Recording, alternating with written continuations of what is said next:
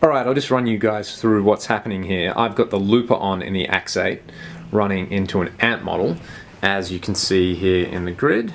Oh.